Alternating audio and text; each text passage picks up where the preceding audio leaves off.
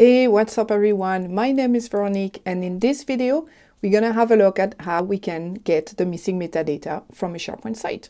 So you may have some document libraries with some required fields, and somehow your users didn't actually fill those fields. So that's what we're gonna do, and for that, we're gonna use PowerShell PnP. So let's do it.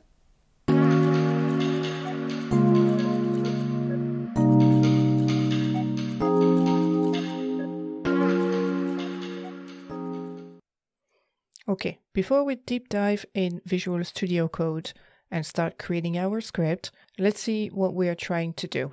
I'm on the site and I have two document libraries. I have the Documents document library, which is the default one, and I have the Training document library. So in Documents, we have a few files and we can see straight away that we are missing some information. So we see this yellow background with required info because the column instructor and number of sessions, this is a required field. If I go into training, we also have some documents and we have a couple of columns, same story, where some fields are also required. So that's what we are trying to do here. Which column actually requires some metadata and we don't have it. Cool. Now let's go into Visual Studio Code and start building our script. The first thing we need to do is to connect to this particular site. So I'm going to run this command so we can interact in the terminal when we are connected. Okay, now we are connected, no problem. Let's give us a space. Now let's pause for a second and think about what we are trying to do.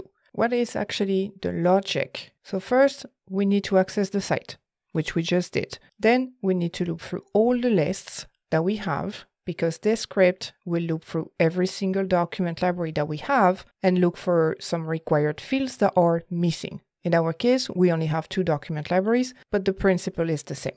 So we want to loop through all our lists, then we want to grab all those documents. So we want to loop through all the documents. And then once we have all the documents, we want to look at all the fields. Okay, so that would be the logic for the script. Now let's start by storing the list in the variable.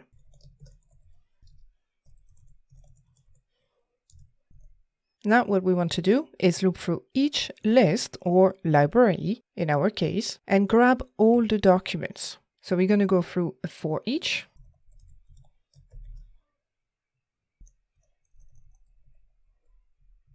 So for each library in all our libraries, then what do we want to do?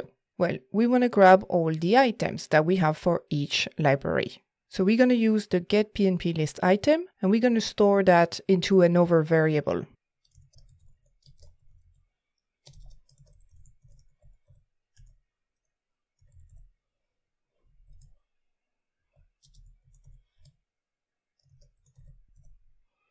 Good. Now our next step would be to loop through each of the documents because now at this stage of the script, we will be inside the libraries and we will have all the items.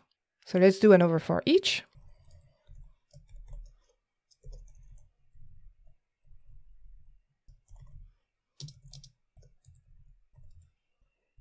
And now that we are at the document level, we want to look at all the documents where the fields are required. And to do that, we're going to use the get PnP field. We're going to provide our library.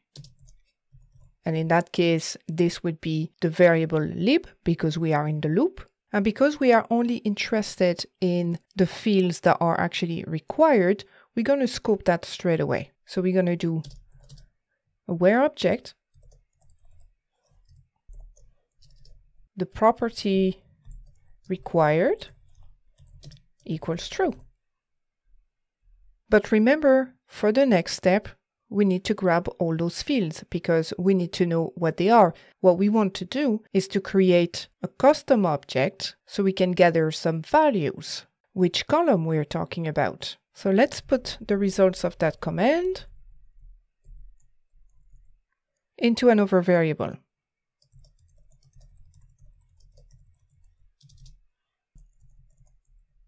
So for each So for each field, in all the required fields, what do we want those fields? Because we don't want to grab them all. We've already scoped that to only the required fields, which is good. But now we want to know if the value is there or not. So we're going to create a condition.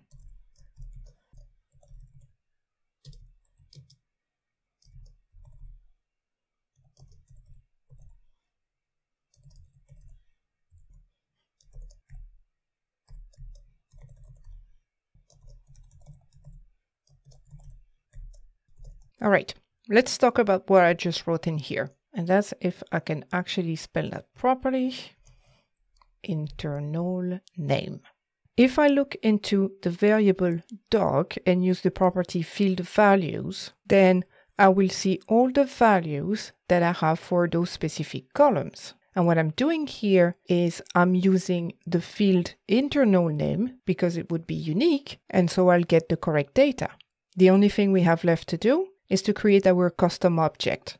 And to store the results of the custom object, we're going to need to create an array. So I'm just going to go back up in here.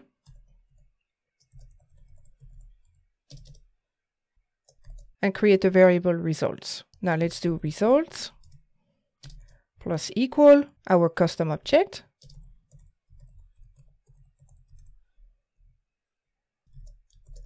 And get our hash table. So what would I be interested in? Well, I would be interested in the file name, for instance, which would be the doc.fieldValues and the file leafref, which is the file name that PnP is going to give me. Then maybe I'm interested in who created that file, created by.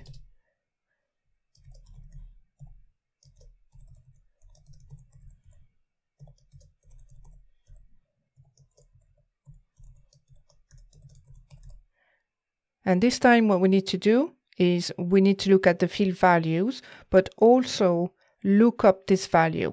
And this value for who created that document will be the author. We also want what metadata is missing. So let's call it missing metadata and grab the field title. And just for fun, let's grab the location, which would be the file location, and that would be our library.title. Let's scroll down a little bit, do a little bit of cleanup. We have too much space in there.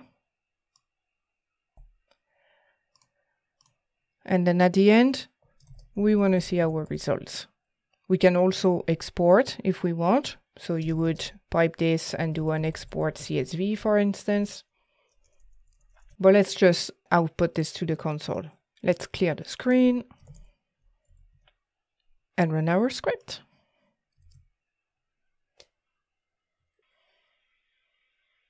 And after a few seconds, we finally have our results. So we can see, for example, that the SharePoint training Excel document is missing the number of sessions. Our Power Apps training document is missing the instructor and the number of sessions. And we also have the other documents.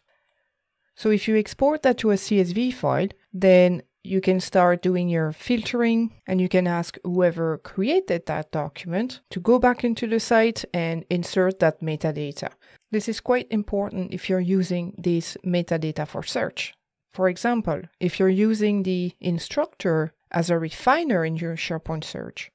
All right, that's it for today. If you have any questions, just pop them in the comments and don't forget to subscribe for more videos. Take care.